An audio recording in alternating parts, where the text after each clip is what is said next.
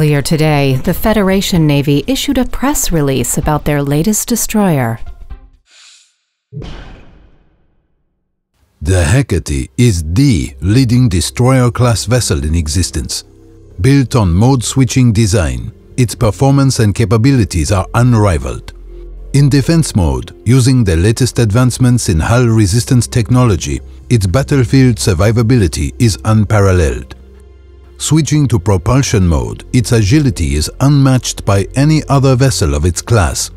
Finally, with a complement of 5 hard points, the Hecate is a beast to be reckoned with when in sharpshooter mode, capable of outgunning every other vessel in the same class. As the Hecate enters active service, the citizens of the Federation can rest assured that our Navy is ready for any challenge presented.